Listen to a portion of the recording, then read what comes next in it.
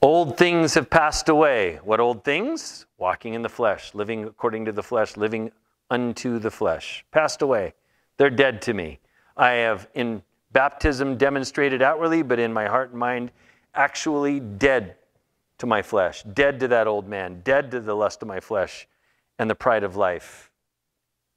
I am alive in Christ to glorify Christ, to be pleasing to him, and to be used by him however he wishes, wherever he wants, with whomever he wants, however he wants, because I am his. Behold, all things have become new. Praise the Lord. Otherwise, that account of sin would still be ours, and we'd still be under the ministry of death. But in Christ Jesus, not so. We're a new creation. A new creation in whose image? God's image.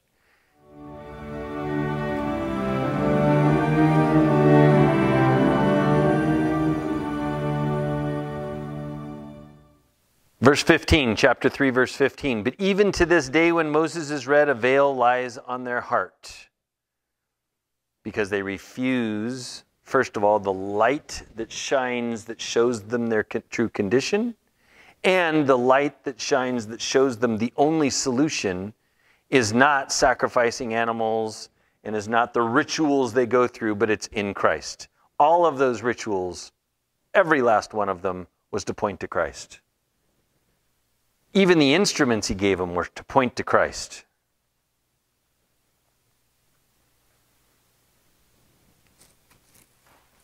Nevertheless, when one turns to the Lord, the veil is taken away. When one turns to the Lord, the veil is taken away. Understand, these terms are very carefully written so that you understand.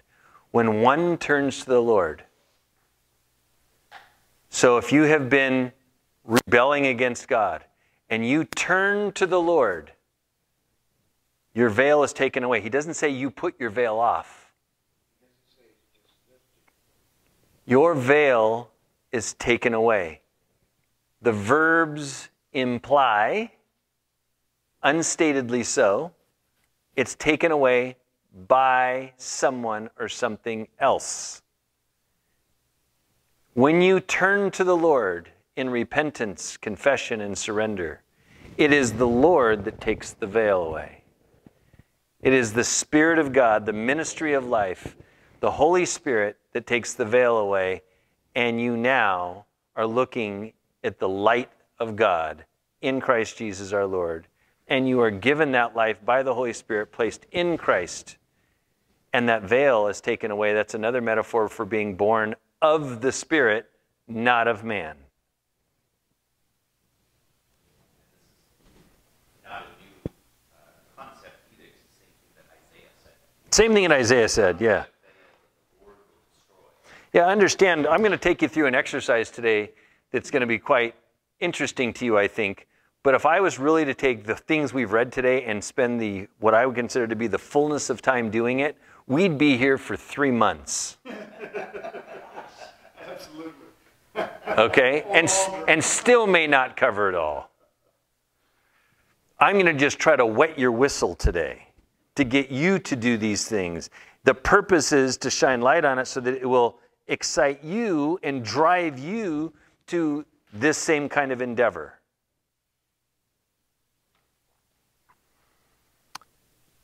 Verse 17, now the Lord is the Spirit. In other words, Jesus is the Holy Spirit. We already established who's the Lord? Christ Jesus. He now says the Lord is the Spirit. And where the Spirit of the Lord is, there is liberty. We sing a song like this from Jeremy Camp. Where the Spirit of the Lord is, there's freedom. We sing at the end of the song. Liberty and freedom.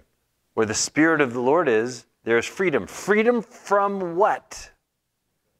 From death. From Satan. From sin. This is the very reason why Romans 5 and 6, really 4, 5, and 6, and he culminates it in 6, he says, having been set free, why would you go back into that slavery again? Why would you do that? Do you not know to the one you present yourself, that one slave you become? You've been set free in Christ. Don't go back and become slaves to the devil and sin again and death. Don't do that.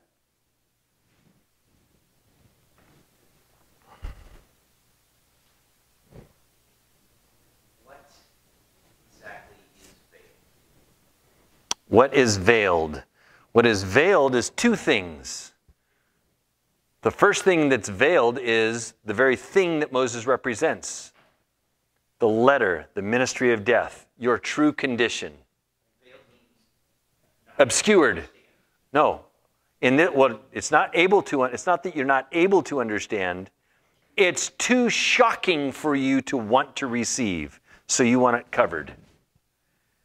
In other words, people need to get the reality of how despicable they really are apart from Christ. How disgusting we really are apart from Christ. And that's what people don't want. Please don't tell me how disgusting I am. I really don't want to hear it. Please don't tell me how awful I am. I really don't want to hear it. No, you need to hear it. That's what people want to cover. I'm not that bad. No, you're horrible apart from Christ. You're evil apart from Christ. You're wicked apart from Christ. You're hateful apart from Christ. You need to know these things. That way you'll turn to Christ. Your only hope of not being evil and wicked and dark and corrupt and dead. And what people would rather do is put the veil over it and say it's not that bad. I disagree. I don't want to agree with it. Still read the Old Testament. Want to learn about God, but have a veil on it. Yeah, if people read the Old Testament just for learning about history, they're not reading the Old Testament for the purposes God really wants them to.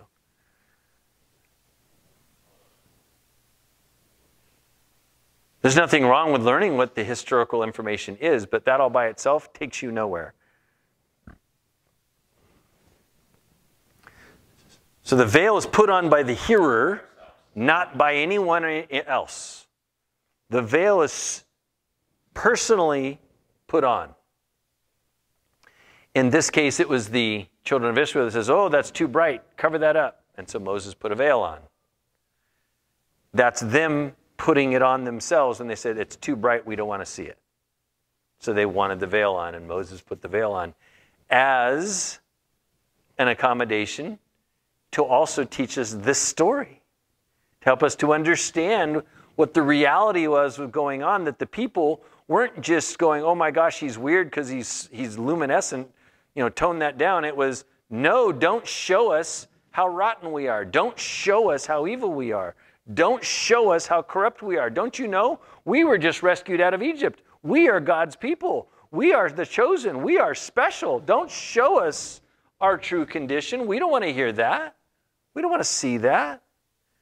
God says, no, I did rescue you. I did bring you out here to show you this so that I can give you life eternal. And they said, no, thank you. Anybody who does not want to hear that truth puts a veil on. Then get to the point of changing their mind. The veil is still there. Mm-hmm. Then God removes the veil. How do they change their mind? How do they make their mind up, and that creates the veil? Great question. How does somebody go from having the veil they've put upon themselves by refusing the light of God, first the ministry of death and then the ministry of life? They refuse this, put a veil on it. How do they then become unveiled? They go to the scripture and a strong wind blows. Well, that's a nice metaphor, but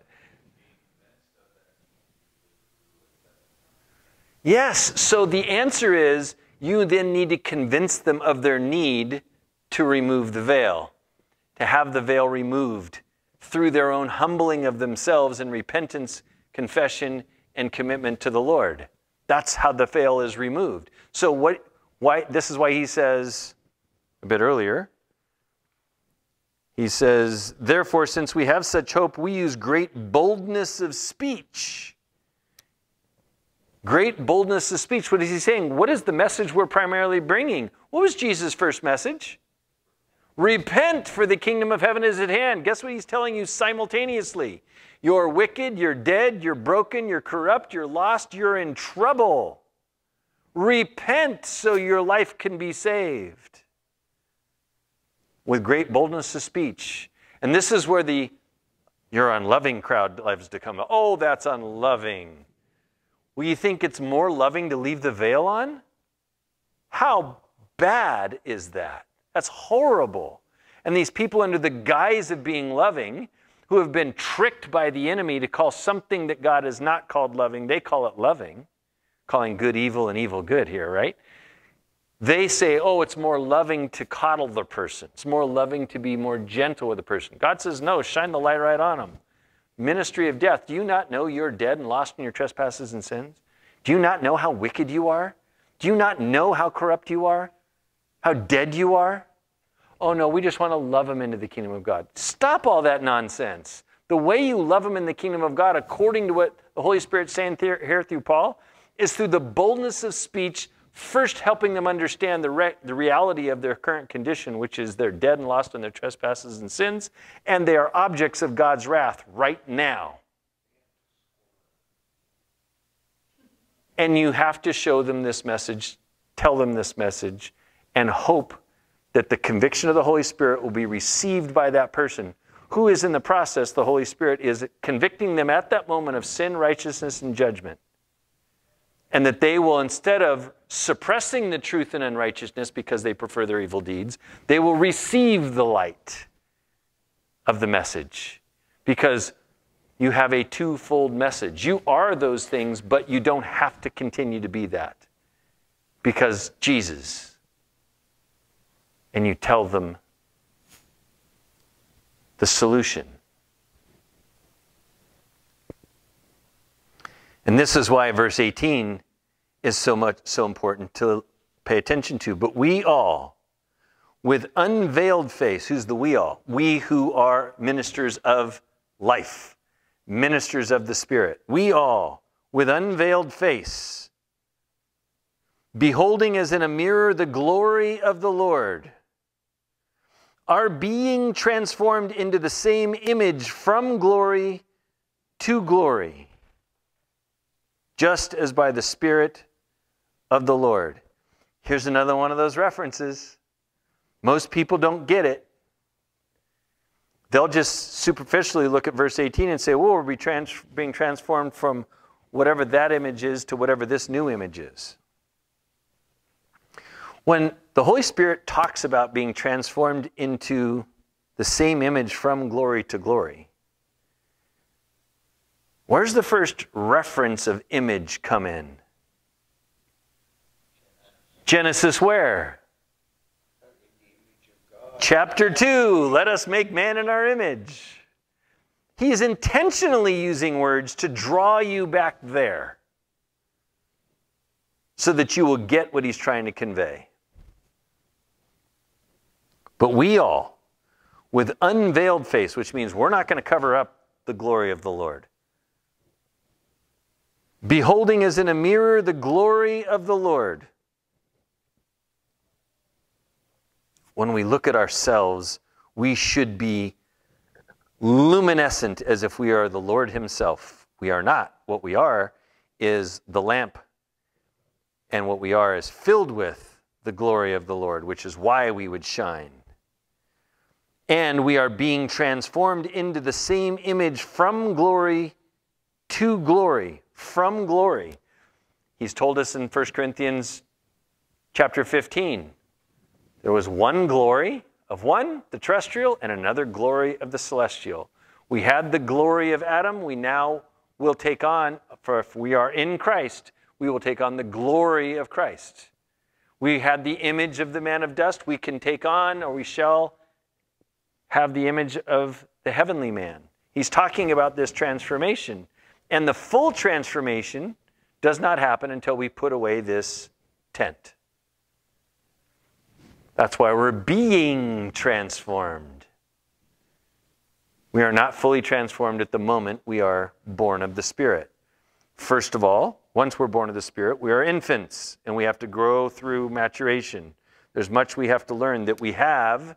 Even though our sin has been paid for, our paradigm has still been corrupted by all that we've gathered in the world. And the light now is going to shine on that corrupt paradigm for us to put off the things that are not of Christ and to put on Christ. all the way up until the Lord Jesus, who can do whatever he wants with whatever is his, makes our terrestrial days come to an end and our celestial days continue on in his presence if we are faithful to him. And that's the final transformation. 1 Corinthians 15 gives a great description of this. Go through that study once again. And he says, just as by the Spirit of the Lord.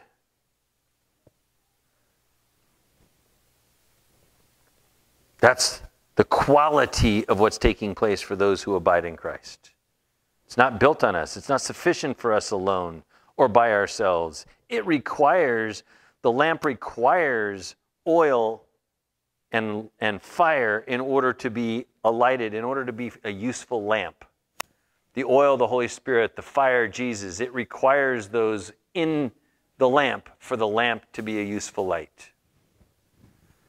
Therefore, since we have this ministry, as we have received mercy, we do not lose heart.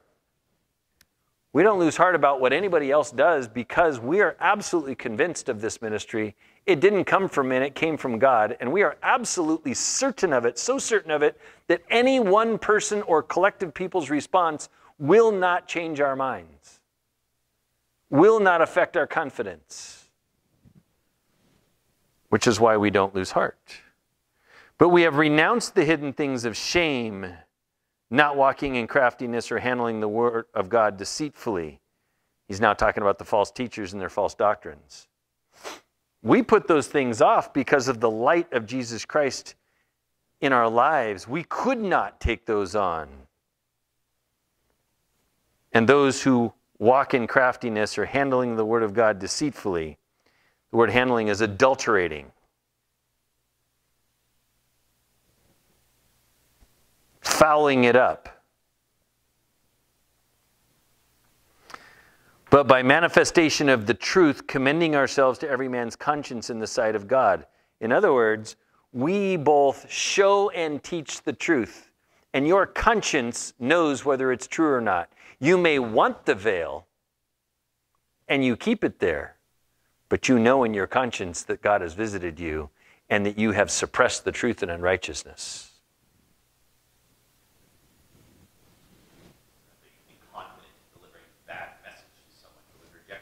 That's how you can be confident of it, because there is no, oh, they couldn't hear, they couldn't understand. No, they wouldn't hear. They wouldn't give themselves to the light of the Lord, and therefore, now they can't. But it starts with they won't. He says, but even if our gospel is veiled, it is veiled to those who are perishing, whose minds the God of this age has blinded. Thou shalt have no gods before me. He can't blind them if they don't make him their God.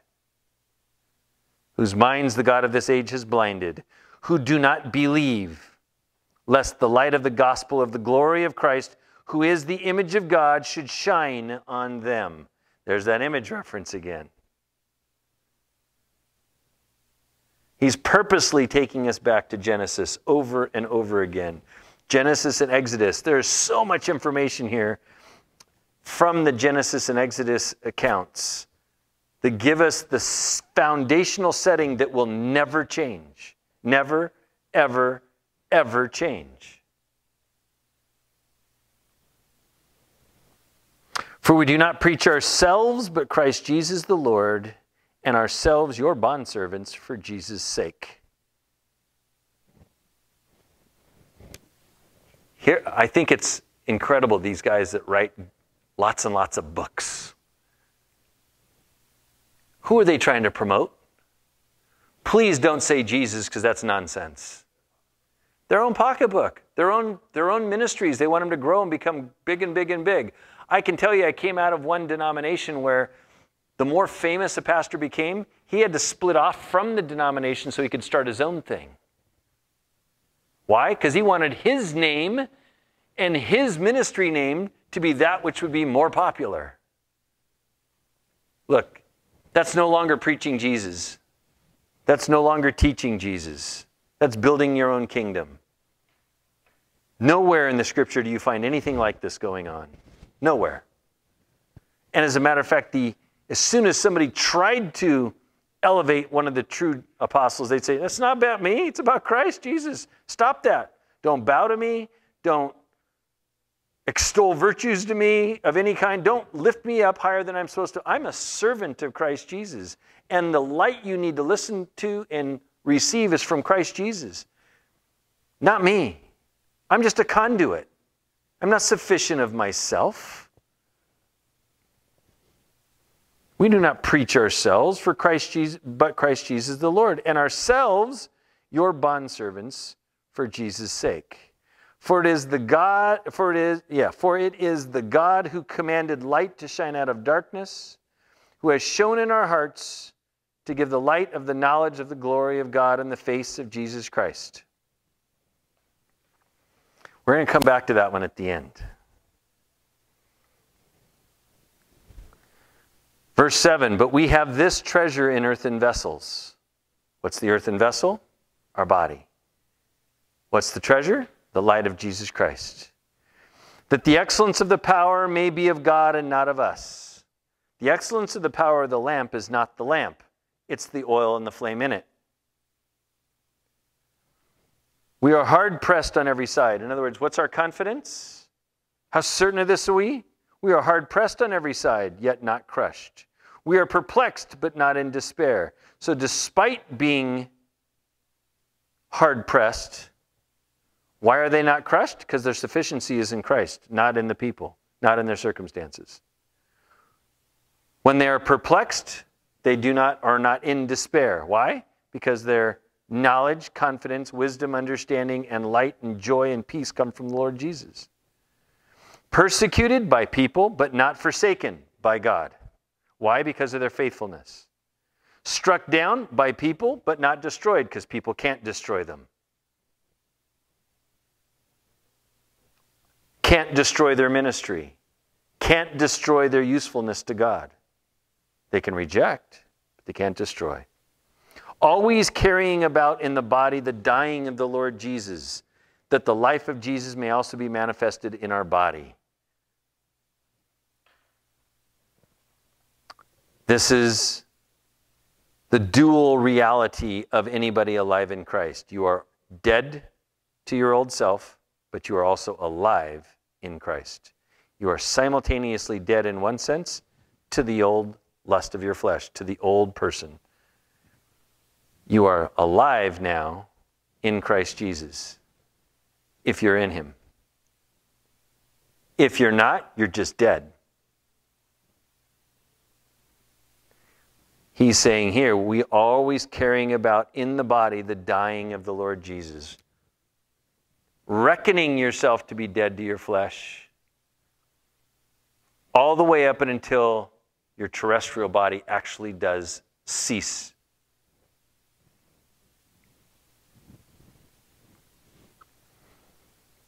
That the life of Jesus also may be manifested in your body. The only way the life of Jesus can be manifested in the lamp is for there not to be other things veiling it, other things suppressing it, other things not allowing the light to shine.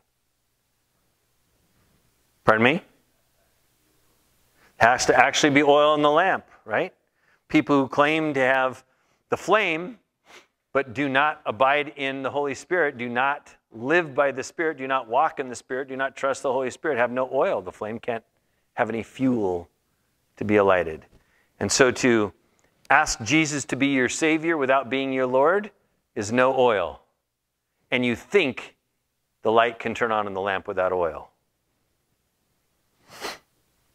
For we who live are always delivered to death for Jesus' sake, that the life of Jesus may also be manifested in our mortal flesh. Reckon yourself dead and alive in and unto Christ Jesus. So then death is working in us, but life in you.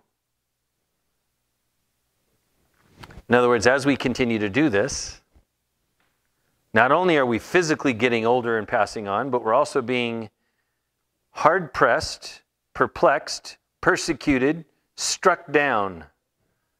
In other words, attacked by just about everybody, a whole bunch of people everywhere we go. I love it how people say to me, well, you got a whole lot of people that disagree with you. You must be doing something wrong. Since when did that become the measuring stick? Truth is truth, period.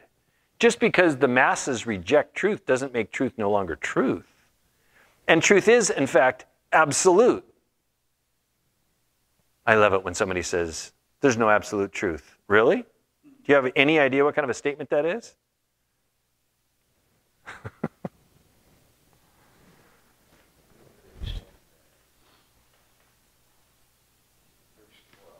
Verse 12, so then death is working in us, but life in you. In other words, we are giving ourselves into the ministry that the Lord God has anointed us to, and that is bringing forth our death. It's going to come not because we're going to reckon ourselves dead, although we do that every day. He's already said that.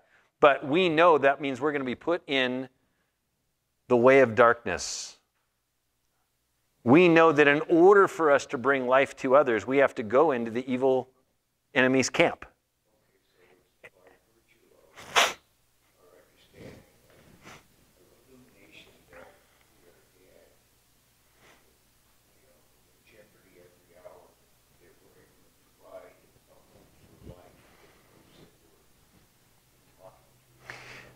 So by virtue of reckoning ourselves dead, we no longer serve ourselves. Now we serve the Lord Jesus. So what are our orders? Better find out from him. Whatever those orders are, it will never be to keep to yourself and not spread it around. That's what he called a wicked and lazy servant. It will always be to go out and be employed. Look at the parable of the talents, the parable of the minas, that's what it teaches. Always to go out and be risked and employed for growth. When you go out among the enemy's camp, in the enemy's camp, among the enemy, you are at risk of the enemy taking hostile action against you. And so therefore, they already reckon themselves dead, so then death is working in us. As we keep doing this, we know what will happen. Same thing happened to our Lord and Savior Jesus. The enemy is going to try to win by killing his terrestrial body, thinking that that's going to succeed. And so we will follow our Lord and Savior in the same way. But by doing that, we bring life to you. And by giving you that light, you receive it, and now life is in you. Does that make sense? And since we have the same spirit of faith, according to what is written, I believed, and therefore I spoke, we also believe and therefore speak, knowing that he who raised up the Lord Jesus will also raise us up with Jesus and will present us with you. In other words, we don't value our terrestrial life so highly that we are unwilling to go serve the Lord the way he commands us to. We've already reckoned that dead. That is not our most valuable possession. Self-preservation terrestrially is not highest on the list. Highest on the list is preservation in Christ. And therefore, we willingly give to him our terrestrial life to be able to use however he wants, with whomever he wants, in whatever way he wants, for the purpose of bringing forth his light into darkness. And the darkness may rebel and may choose to try to kill us. Are we worried? Nope. Because we're quite convinced that he who raised up the Lord Jesus will also raise us up. So we're not worried. It doesn't cause us apprehension, pause, concern, fear. For all things are for your sakes, that grace, having spread through the many, may cause thanksgiving to abound to the glory of God. For all things are for your sakes, that grace, having spread through the many. Now he's bringing them back to what he had called them to do earlier. Being spread through the many. Here, this is the immediate action for them. I called upon you to stand against that man who had his wife, his father's wife, in an adulterous relationship. And you, the many, were called upon to bring forth that very same message, the ministry of death, to that man so that he would turn to the ministry of light. That's the grace of God. The grace of God is the combination of those two being brought forth in the life of those who are walking in darkness. May cause thanksgiving to abound to the glory of God. Thanksgiving for what reason? Because the person turns to the Lord and repents and confesses and surrenders, committing himself or herself to Christ Jesus our Lord. And thanksgiving can abound at that point. Thanksgiving for what? Not the person's decision, the grace of God. What was the grace of God that got the person to change their mind? Look, sir, you need to understand you have your father's wife. That is sin leading to death. You need to understand you must turn for this or you will remain an object of God's wrath. And if you die in that condition, you will go to hell and then the eternal lake of fire. Turn to the Lord Jesus. Turn away from sin. Make sure you understand that one path is to death and eternal torment. The other path is to life and eternal blessings in Christ. Pay attention. That's God's grace, is the ministry of death that's followed by the ministry of life. And we can give an abundance of thanksgiving, abundance of a number of people, and an abundance in amount because somebody turns to the Lord. Therefore, we do not lose heart. Even though our outward man is perishing, yet the inward man is being renewed day by day. Confidence in the reality of the presence of God in your life, even though you grow older physically, even though you are oppressed more by the enemy, and you may have your terrestrial life modified, if not taken from you, you grow in the Lord day by day, being renewed. He says, for our light affliction, which is but for a moment. He's talking about the time we live in this terrestrial body. That's what he's talking about. Because in the light of eternity, the amount of time we spend in these terrestrial bodies is hardly even measurable on the radar, on the scale.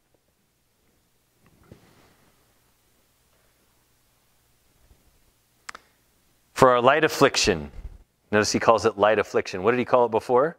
Let's see, hard-pressed, perplexed, persecuted, struck down. He says that's light affliction. Some of us get a hangnail and we want to whine our faces off. Oh no, somebody said some bad words to me. Really? Really?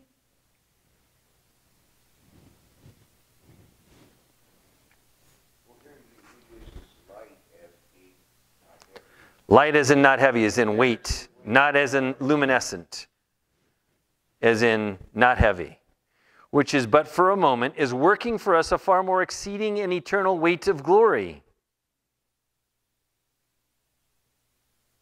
Remember, he has taught us elsewhere, to fellowship with Christ in the sufferings is also to fellowship with him in life, in the blessings. You cannot skip the sufferings and go straight to the blessings. While we do not look at the things which are seen, but at the things which are not seen. For things which are seen are temporary, but the things which are not seen are eternal. Where is your focus? If your highest focus is on your terrestrial life, from now until it expires, and that is what you esteem highest, that you're going to preserve the most, and the greatest standing, and the greatest ease, and the greatest condition that you can think of for yourself. That is the opposite of what God wants you to do. I see that it really reveals what we actually believe. He's talking about we have this faith in Christ. We believe what he has said. Therefore, this is what we do. That's right. If we don't act that way, we can say it all along. We're indicating, I don't really believe the stuff. I hope it's there. Right. But look, very simple, basic principle in physics is the law of cause and effect. If we really are Christ's, the effect is we'll live for Christ. So therefore, and the effect reflects the cause. So therefore, if we're not living for Christ, guess what we're reflecting? Whose we are, and it's not Christ's. Okay? It's real straightforward, real simple. It's not complicated. For we know that if our earthly house, this tent, is destroyed, we have a building from God, a house not made with hands, eternal in the heavens. In other words, our highest goal is not to preserve this. That's on Jesus. Look, we're his, and he can preserve us as long as he wants in whatever condition he wants. And he can put us with whomever he wants to put us with, in whatever condition we need to go to be able to be in that person's presence. And you know what we do while we're in that person's presence? We don't moan and groan and complain about our conditions. We bring the light of God into the circumstance, in every circumstance, no matter what. For in this we groan, in this tent he's talking about, earnestly desiring to be clothed with our habitation which is from heaven. Who would not rather have the kind of body that he describes for us that we're going to get to have when we go into the presence of the Lord, when the Lord clothes us again with that body? Of course everybody would say yes. No more pain, no more getting old. We're not ugly anymore. I particularly appreciate that one. All sorts of things, okay? Now listen to this one. Listen to this very carefully. For in this we groan, earnestly desiring to be clothed with our habitation, which is from heaven, if indeed, do you see the condition? If indeed, having been clothed, so having been clothed by whom? God. We shall not be found what? Naked. Where's the first reference of being naked? Adam was ashamed because he was naked. You see, he's on purpose using that term to draw us back to what does naked mean? Naked means you are now dead and lost in your trespasses and sins, and you're aware of it, and you're ashamed. You're embarrassed. My answer, good. That might cause you to turn to the Lord. Good. That's exactly what God did to Adam. He embarrassed him. He shamed him. Made him aware that he was naked. What was the condition of Adam when he was naked? Dead and lost in his trespasses and sins. What did God do? And they tried to clothe himself with fig leaves. What a stupid idea. What did God do? Slayed an animal and gave him skins to cover him. God covered the sin, foreshadowing what would happen in Christ. That the death of Christ would be the sacrifice for the sin of Adam and the sin of the world. And so therefore, he uses that exact kind of language right here. And if you don't get Genesis chapter 3 and know it really carefully, this makes no sense to you. You'll start fantasizing about what this means at all, and so many teachers do. They'll come up with their own equivocations and metaphors. This means this and that means that. No, it doesn't. It means the very thing God gave us back in Genesis 3. That's what it means. And he's doing it on purpose. How did this use the word if to start that verse? We look forward to this if indeed we are not.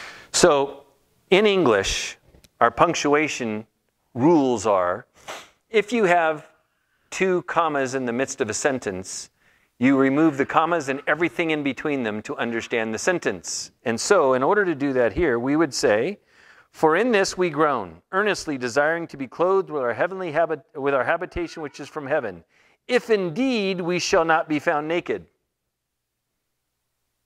In other words, we'll be clothed unless we're found naked. How was Adam found naked? By whom, first of all, was he found?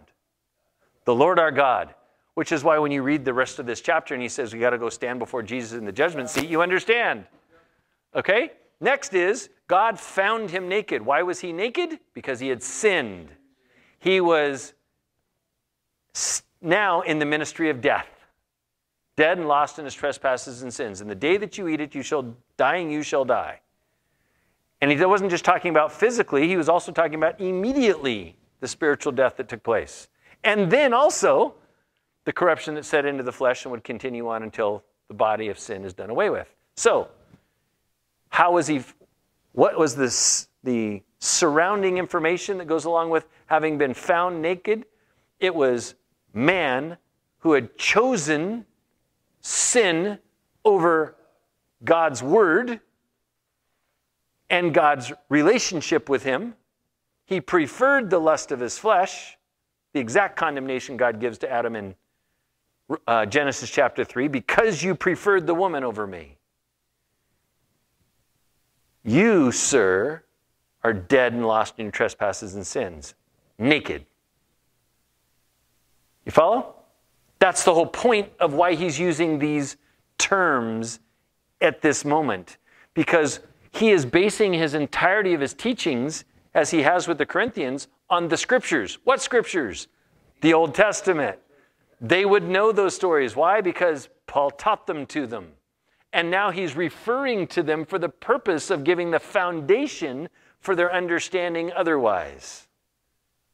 And without that foundation, you cannot understand the rest of the story.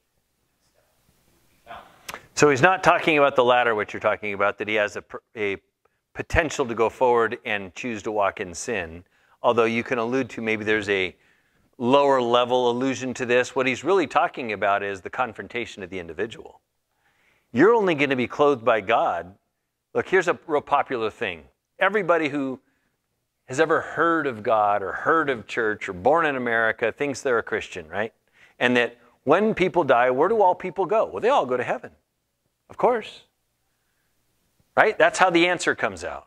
In some way, shape, or form. Oh, I loved my daddy, so he must be in heaven. Or I love my mommy, she must be in heaven.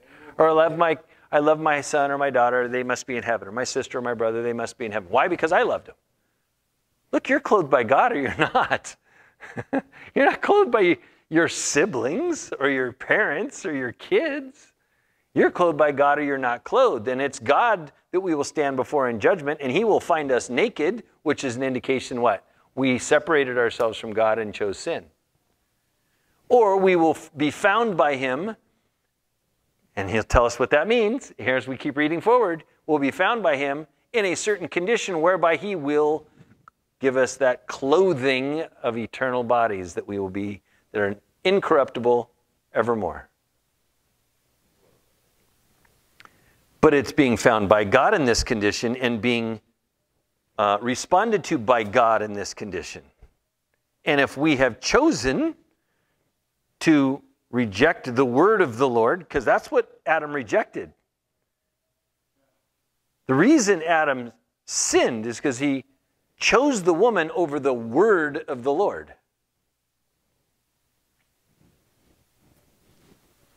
For we who are in this tent groan, being burdened, not because we want to be unclothed. In other words, we don't wish ourselves to die, but further clothed. Remember, the one glory has the greater glory. These bodies have a glory, but there is a greater glory yet to come that God's going to clothe us with, and we'd love to have that. Not because we want to terminate early our life in these bodies, but because what a glorious thing to want and strive for and desire. That mortality may be swallowed up by life. It's a fantastic choice of words. Now he who has prepared us for this very thing is God, who also has given us the Spirit as a guarantee. We are absolutely certain. Telling you we have the Spirit and living our lives in such a way where you know we have the Spirit isn't the same thing. I can come tell you I'm a Christian. That doesn't mean I know you're a Christian. It just means I know you know how to repeat certain words. Any parrot can do that. Showing somebody you are of Jesus, showing whose you are by your words and your actions, being willing to express the entirety of your terrestrial life for the purpose of the glory of God in close, intimate, never departing relationship from Jesus Christ. That's how you know who's Christian and who's not. So we are always confident. How come he doesn't say, well, we kind of think so? So we are always confident, knowing that while we are at home in the body, we are absent from the Lord. For we walk by faith, not by sight. We are confident, yes, well pleased rather to be absent from the body and to be present with the Lord. In other words, at this time, we don't have the fullness of the transformation that he wants to give us yet. We still live in these earthen vessels. We still live in these earthly bodies, and they are subject to sickness and pain and challenge that we're going to, and decay and corruption. And yet in those tents, we go and serve the Lord in the power of God and the confidence of God and the certainty of what Jesus Christ has done, counting on him, because the sufficiency is not of us, it's in him. So we're not going to make up some other, gosh, that didn't work. Let me think of some other way to talk to this person so that I can get his or her attention. No. The ministry of death is what brings forth a desire for the ministry of light. The comfort that we've been comforted with was that very thing. God shone the glory of the ministry of death to us, showing us our true condition, so that we would turn to him for the ministry of light, which is accomplished fully in Jesus Christ our Lord. And to be placed there by the Holy Spirit means we will, as he's about to say, what our response will be. That's how we'll know. Therefore, anytime you see therefore, you got to know what led up to it. Given these things are true, therefore we make it our aim, whether present or absent, to be well-pleasing to him. Not well-pleasing to me, and quite frankly, not well-pleasing to y'all. Well-pleasing to him. Because what I can't control is whether the person will or won't respond rightly. I can't control that. What I can control is choosing who I will serve. That I can control. And therefore, if I am truly serving Jesus, I must be pleasing to him. Let's make it very clear. Any king at this time, if you were not pleasing to him and you ran into his throne room, you were going to go out in at least 2 pieces. Okay? So, it's important to be pleasing to the king. Why? For we must all appear before the judgment seat of Christ. You know what the judgment seat was? To decide whether you live or die. That's the judgment seat. That's a final declaration of what your outcome's going to be. And it's the judgment seat of Christ, not anyone else. Go ask your friends if you're good enough. You're wasting your breath and your time and allowing yourself to be deceived by whatever they're going to tell you. You're going to stand before the judgment seat of Christ. It is the word of the Lord that shines light on us as the ministry of death and the ministry of light. Are we going to pay any attention? Or are we going to put a veil over that and go off and run and ask our friends? Go off and read popular psychology books. Listen to popular music. Get our identity from others other than the one who's created us, sustained us, and redeemed us. For we must all appear before the judgment seat of Christ, that each one may receive the things he thought about in his mind with his good intentions. Is that what God says?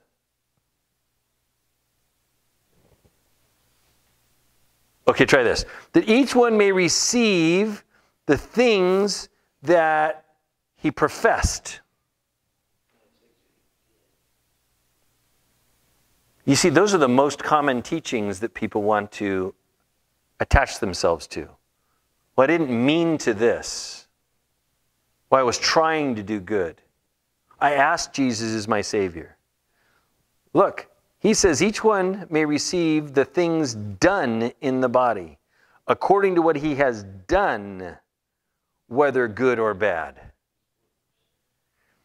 Thinking produces judgments. Judgments produce decisions. Decisions produce actions. Actions produce habits. Habits produce character. Okay? There's no exception to that. Never has been, never will be. And the reason the things that are done in the body are that which are judged is because that's what no one can refute. Somebody's in a court challenge. The evidence is what happened, not nobody can crawl into the person and say, well, I think what he was thinking was, immediately the attorney will say, I object. You can't know what he was thinking. Right? The deeds done in the body demonstrate whose you preferred to be, which God you were worshiping. Commandment number 1, thou shalt have no other gods before me. 2 Corinthians 4, verse 4, whose minds the God of this age has blinded. The God of this age, Satan, is blinding people with what? The lust of their flesh, the cares of the world, the higher value of preservation of their terrestrial bodies and the conditions of their current terrestrial lives. This is what people are esteeming higher than valuing life in Christ. What does he say there as he's going forward on his conclusion here now, verse 11? Knowing, therefore, knowing what? Knowing that we all must appear before the judgment seat of Christ to receive what we've done in our flesh, right? Whatever our goods are. It says, knowing this, and knowing the terror of the Lord is the next thing he says. Knowing, therefore, the terror of the Lord. The wages of sin are death. He who chooses to walk in sin makes himself an object of the wrath of God. The wrath of God is going to be meted out on those who hate God and have not turned to him, who suppress the truth in unrighteousness. And the wrath of God never ends. Ever. Eternal lake of fire. Therefore, knowing the terror of the Lord, we persuade men. How do you persuade men? Here's the ministry of death. Here's the ministry of light. The comfort I've been comforted with is the reception of the ministry of light because I realize the ministry of death is true. And so is the ministry of light. And I have turned to the Lord, repentance. I have confessed to the Lord what a despicable human being I have been in being rebellious against him and harming others. And I have confessed and committed to him that I will commit my life to him forevermore, listening to and following him, so that I don't have to receive the terror of the Lord. But we are well known to God, and I also trust are well known in your consciences. We don't have to dispute and debate with and battle against these actors who are coming through. Nor does our message need to change just because their message is getting some traction among you. You should be ashamed of yourselves. He says, for we do not commend ourselves again to you. We're not going to spend time doing that. That is not necessary. But give you opportunity to boast on our behalf. Why? Because you know who we are. You know what we've said and you know what we've done. That's either a value to you or not. And if it is, you will boast on our behalf. You will say to those false teachers, not so, not so. Holy Spirit told us through Paul the truth. Not so, not so. The Holy Spirit showed us through Paul as he came and he did not live off of so much money that we were going to give him and so much care that we were going to give him. On the other hand, he worked while he was here and gave us the truth and life and did not try to enrich himself. You're here to enrich yourself. That's what he's talking about, them being boasting in him, boasting in them, boasting on their behalf. That you may have an answer for those who boast in appearance and not in heart. Just what I just described to you. For if we are beside ourselves, it's for God. In other words, if somebody thinks we're crazy, we do it for God. So let people call us crazy and lunatics. Who cares? Or if we are found sound mind, it is for you. In other words, if you realize what we're telling you is the truth, that's for your benefit. If you realize what we're showing you is for the truth, that's for your benefit. If you think we're crazy, we do it for God. We're serving God anyway. And if you don't think we're crazy and that what we're bringing you is sound truth and you pay attention, then you get to be the beneficiary. For the love of Christ compels us, not you. The love of Christ compels us, because we judge thus, that if one died for all, then all died. Jesus died in the flesh just like we are to reckon ourselves dead. And he died for all, that those who live should no longer live, no longer for themselves, but for him who died for them and rose again. How could it be more crystal clear? As soon as the person says, yeah, but I want, my answer is, so what? Whose are you? Who do you serve? If you keep saying, but I want, but I want, but I want, it's obvious who you serve. And just because you say you serve Jesus, but all of your answers are I want, I want, I want, all that makes you is deceived or a liar. You need to understand the ministry of death and the ministry of life to have a true and correct understanding of this. And I am going to tell it to you, and I'm going to show it to you at the risk of you persecuting me, at the risk of you pressing in, at the risk of you attempting to crush me, at the risk of being struck down, so that you might live.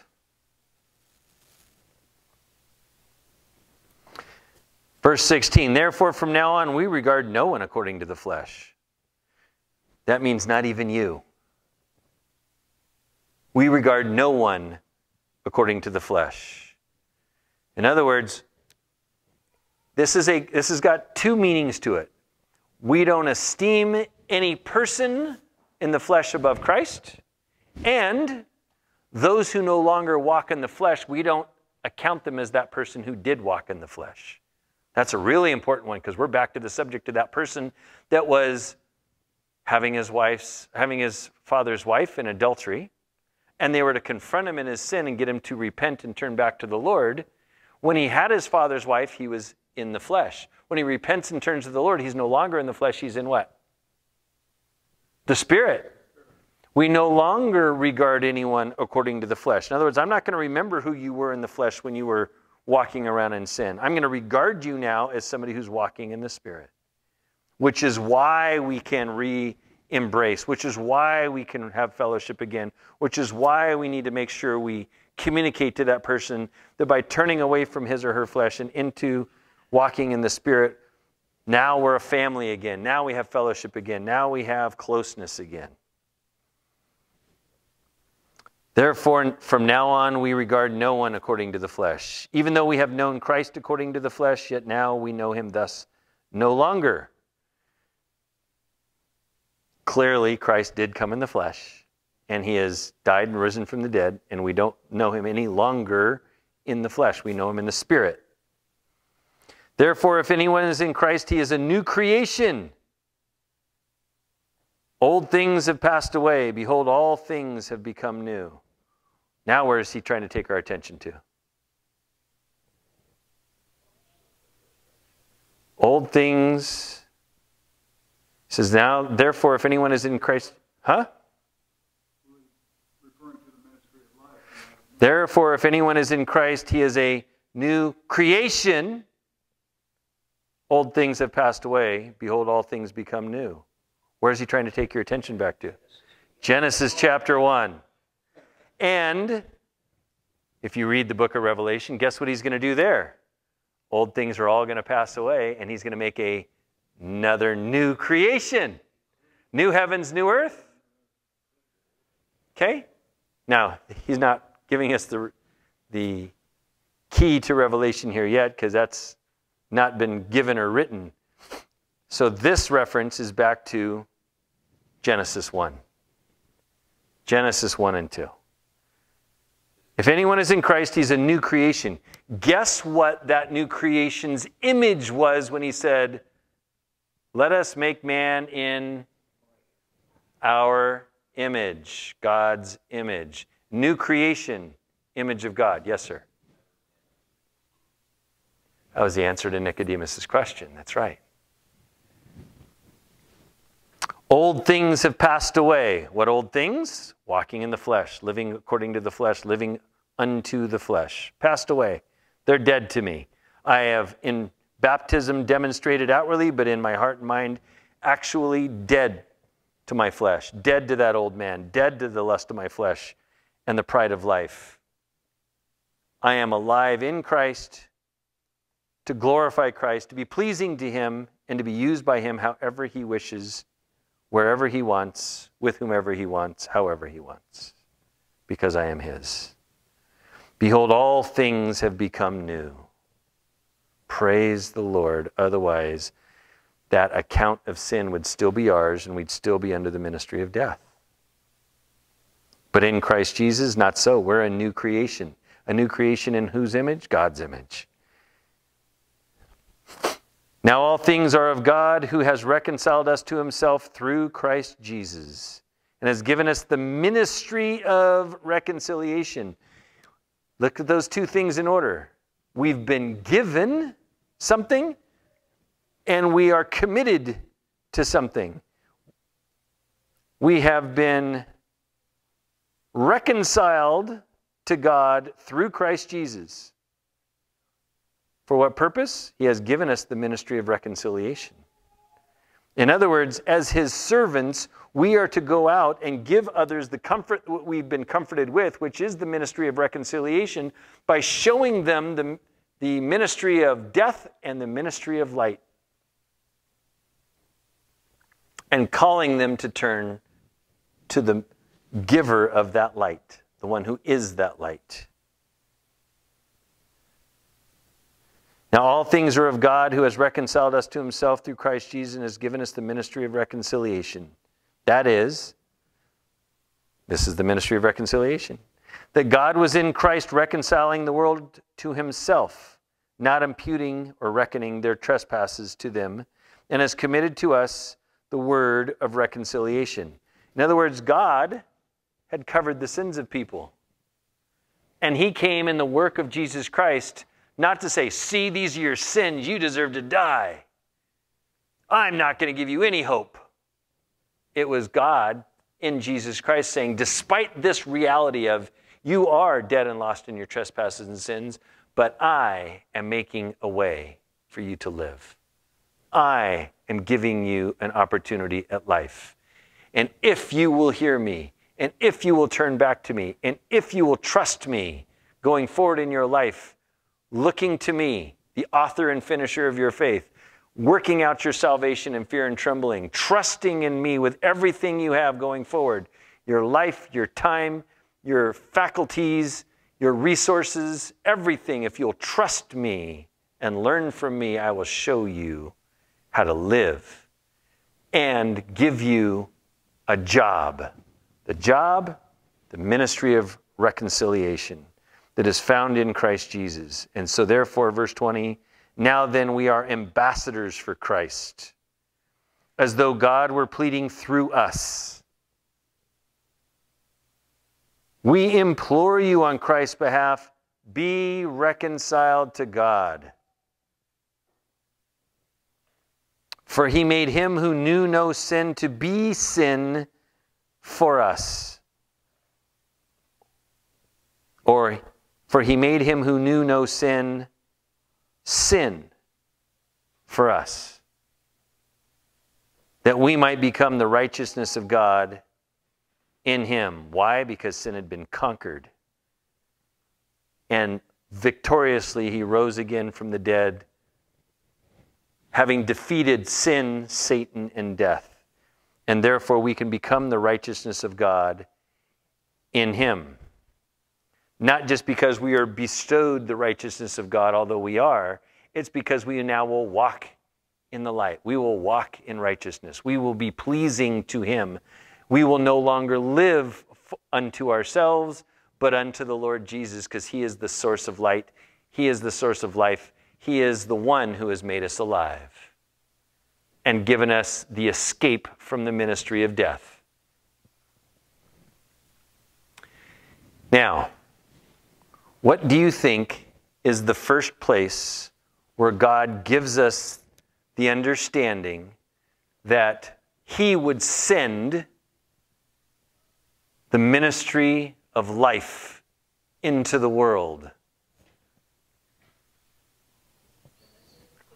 Genesis has a lot of chapters, boys and girls. Where do you think? So 2 answers of Genesis 3. Here's where I'm going to take you back into our study and show you. 2 Corinthians chapter 4, verse 6, the thing I said I'd come back to. This is going to be fun. This is hopefully going to pique your interest. This is hopefully going to change how you read the word of the Lord. He says, "For it is the God who commanded light to shine out of darkness." Genesis chapter 1, verse what? Well, I think it's verse 2, but 2 or 3. Verse 3. In the beginning, God created the heavens and the earth. The earth was without form and void, and darkness was on the face of the deep. And the Spirit of God was hovering over the face of the waters. Then God said, "Let there be light," and there was light. And God saw the light that it was good, and God divided the light from the darkness. God called the light day, and the darkness he called night. So now, references as you go forward, let me help you with some things. Starting here in 2 Corinthians chapter 4, "For it is the God who commanded light to shine out of darkness." What has he just been talking about?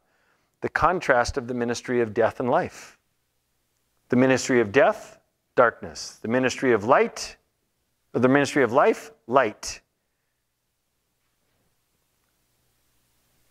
Who has shone in our hearts to give the light of the knowledge of the glory of God in the face of Jesus Christ. Let me give you a few other references here so that you catch the whole point of why when God says light be and light was, and God saw that it was very good, or it was good, he said, and he called, I'll get to the next part, the light day and the darkness night. Gospel of John chapter 1. In the beginning was the Word, and the Word was with God, and the Word was God. He was in the beginning with God. All things were made through him, and without him nothing was made that was made. In him was life, and the life was the light of men, and the light shines in the darkness, and the darkness did not comprehend it. He had to separate the light from the darkness and called one day and one night. The first place God tells us that Jesus is going to come in the flesh and be the Messiah is alluded to when he says, "Light be," and light was, and it shone in the darkness. Back from Genesis chapter 1 in the first 4 verses. Let me take you to Luke chapter 1. It's oftentimes something people don't grasp, but when you look in Luke chapter 1, you have Zechariah's prophecy here toward the end, and in verse 78, he's talking about what God is doing, and he says, "Through the tender mercy of our God, with which the day spring from on high has visited us, to give light to those who sit in darkness and the shadow of death, to guide our feet in the way of peace." Day spring. And he called the light day and the darkness night. This is all to purpose to get you to realize what he has taught you in the beginnings of our Bibles, the Old Testament, to help you grasp that when God said light be, this was him saying he was going to bring forth the solution of the ministry of death, which was in darkness. He was going to bring forth the life of men in the light of God. And that light is Jesus. When we look at other passages, John chapter 3, most commonly known passage in the Bible, 3:16, right? "For God so loved the world that he gave his only begotten Son, that whoever believes in him should not perish, but have everlasting life. For God did not send his Son into the world to condemn the world, but that the world through him might be saved. The light came into the world that through the light we would be saved. The Word of God came into being in flesh and dwelt among us, that light would be the light that would come to us and help us to know the salvation that we would have. He who believes in him is not condemned, but he who does not believe is condemned already because he has not believed in the name of the only begotten Son of God. And this is the condemnation, that the light has come into the world and men loved darkness rather than light because their deeds were evil. Light and darkness separated. Light, day. Darkness, night. They cannot coexist. You must choose one or the other. This is the condemnation, that the light has come into the world, and men loved darkness rather than light because their deeds were evil. I don't like the ministry of death. I prefer to have you leave me alone, and I don't know that I'm going to be experiencing those consequences because I prefer to sow to the lust of my flesh and experience temporal or temporary delight. For everyone practicing evil hates the light and does not come to the light lest his deeds should be exposed. But he who does the truth comes to the light, that his deeds may be clearly seen and that they have been done in God. These are all references to God saying, light be and light was, and he separated the light from the darkness, and the light was day, and darkness was night, and the evening and morning were the first day. He starts from the very beginning telling us that darkness is on the face of the deep. What is that? We're under the sway of the evil one. The whole world is. The God of this age is blinding people's eyes, keeping them in darkness. And yet God said, light be, and shone light into the darkness. God sent his only begotten Son, that whoever would believe in him should not perish but have everlasting life. And not choose evil deeds, not choose the darkness, but come out to the light. That the day spring would be the one who would show us that light, and we would listen to and follow him for the ministry of life. You see, when you get this connection, it's impossible to think that things like so many false doctrines can exist. It's impossible to even consider that unconditional eternal security is possible, because the very first Adam, who had the image of God, who walked in the cool of the day with God and heard the word of God, chose the lust of his flesh, and God said, you're dead. Not only are you dead, but all of your progeny, all of your offspring are now dead in you. And the only solution to that is the ministry of life. You must reckon that person dead in Adam and alive in Christ Jesus. No longer living to serve the lust of your flesh and be pleasing to yourself, because you know you will stand before the judgment seat of Christ, but you will now walk in the light. You will be certain to walk in the light because you know that by walking in the light, you will be pleasing to him. And being pleasing to him is where you'll get clothed when you go to that judgment seat of Christ. And he clothes you because your deeds are good. Walking in the light. When you understand these connections, when you understand how the entirety of the New Testament is built on the Old Testament, and the entirety of the latter parts of the Old Testament are all built on the former parts of the Old Testament, to attempt to understand the rest of the Word of God without having a good, clear understanding of the first 5 books is a fool's errand. Because then you'll make up any God you want him to be. Despite the fact that he's revealed himself to be a particular God with particular attributes and characteristics that he has demonstrated without compromise since the beginning. And he's a God who never changes. That's why it's so important to send this message so clearly. That's why we're bold to speak the message, because we're trying to save people's lives, even though they may turn around and persecute us, even though they might hate us, even though they may press in, even though they may reject us. We don't do it for them primarily. We do it for God. If you think we're crazy, it's for God. If you think we're telling you the truth, it's for you. You decide. is what he's saying. You see, this is the answer. And so when we understand these truths, we no longer think of those who have been rescued from the ministry of darkness and are now in the ministry of light. We no longer associate with them as people in the flesh, but people in the light, in the life of Christ. We don't continue to account unto them their old self that is dead. We now look at them as that new person alive in Christ, abiding in Christ. And that's how we can be re-embraced all together as one family in Christ Jesus our Lord. But without that message of reconciliation being carried out by the recipients, you cannot be reconciled with that person, because that person is not reconciled with Christ and therefore cannot be reconciled with you unless you make the same choice Adam did and prefer someone else over God. And when you do, you haven't saved that person, you've just shipwrecked yourself. That's very important to understand. Very important to understand. And so that's why we don't compromise our message. That's why we don't water it down. That's why we don't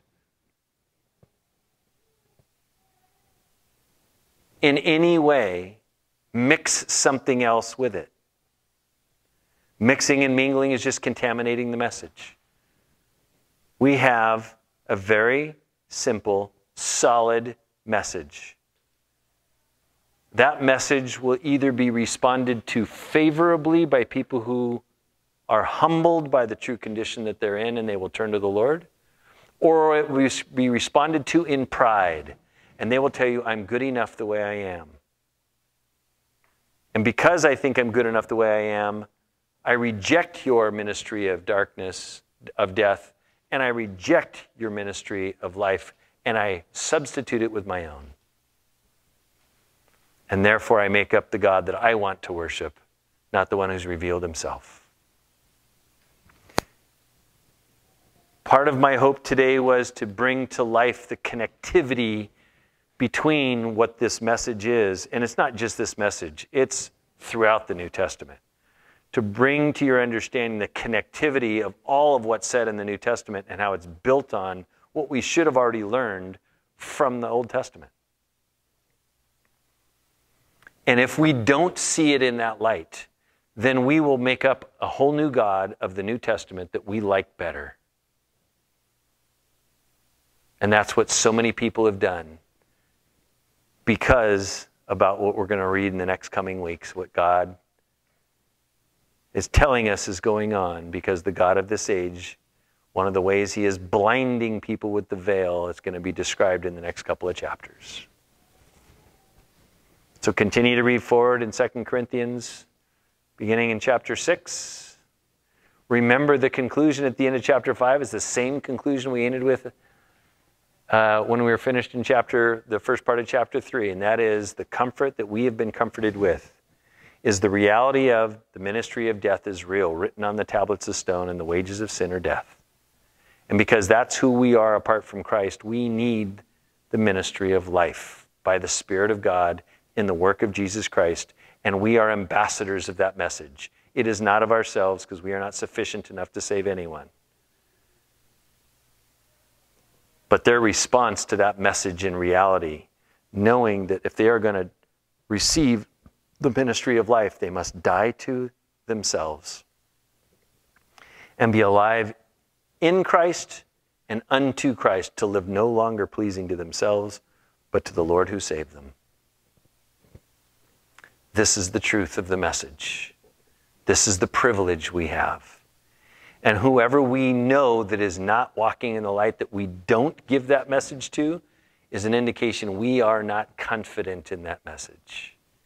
Or we prefer something else.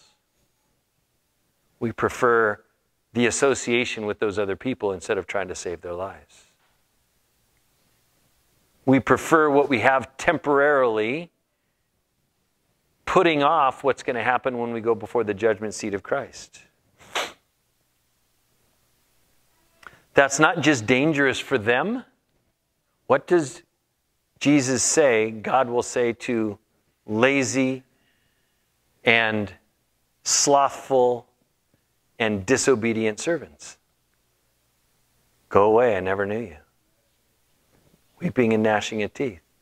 You see, we have a choice, but all choices come with consequences.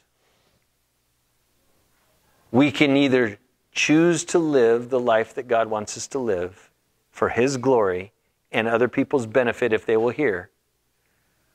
We can choose to live the life that God wants us to live for His glory, and other people might think we're crazy. But either one of those choices leads us to life. The other choice, to do it our own way, to do what we want with what we have temporarily, to do it our own way, to not trust in the Lord, is to do exactly what Adam did. Prefer someone or something else over fellowship with God. This is why he makes these connections so important for us to know, is because that wasn't just for Adam, that's for every human being. And will be forevermore. So, let's be those people who have that same ministry of light in us, who have that same confidence that he talks about repetitively here, that same boldness that he talks about in here. It does not make you arrogant, as the world would want to call you.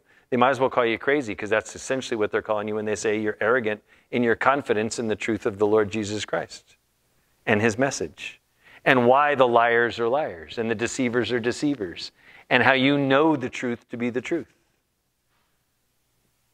That doesn't make you arrogant. That makes you exactly what Paul told you by the inspiration of the Holy Spirit that you're supposed to be.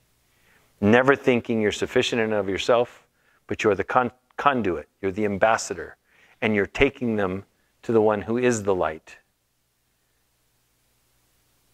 Does that all make sense? Do the parts all connect well? Is the message clear? Do you see the immutability of God?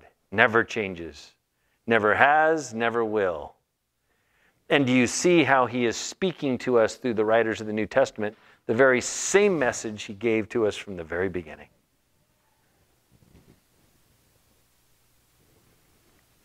Let's go be those people. Thank you for joining us today on our YouTube channel, XL for Christ. We hope you like and even subscribe to our YouTube channel for ongoing edification that you can gain from listening to the messages and hopefully diving further into the Word of God to find out His truth. We also like you to visit our website at xlforchrist.org. This website talks about the discipleship process that we engage in with folks to help them grow in Christ. We hope you will join us in our endeavor to make disciples for the glory of God.